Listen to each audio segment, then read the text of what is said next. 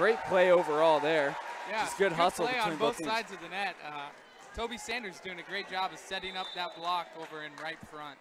It really helps the defense, and then Sam with some nice digs as well. This will be a free ball over, so Lions an opportunity here to transition, and Auburn Cole's going to go off the block, and Auburn Cole coming in and getting the kill, the senior out of Huntington Beach, California. So the Lions take a 7-3 lead.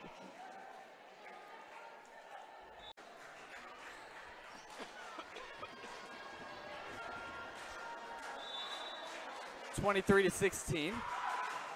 Stern serves it up again. Shenbek Chang is there. It's going to go right side for Ariano. Ariano swings down the line, and that'll be a point.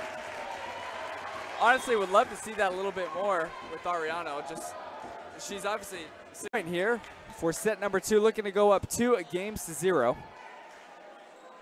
In this non-conference matchup against the Pioneers of University of Antelope Valley.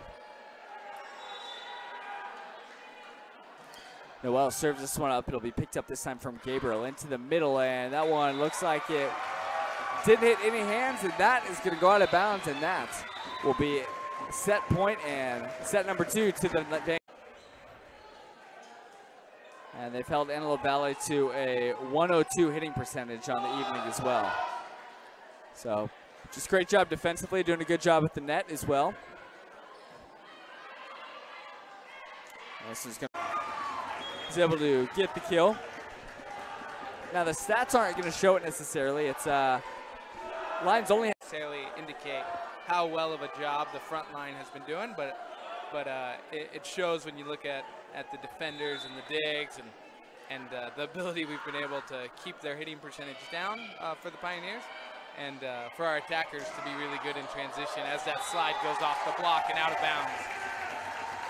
It's a nice play there from Kayla Fisher coming in on running the slide, and not able to keep that one over on the Pioneers, and so that will be a point here for the Lions. 7-6, regaining this lead in the third set.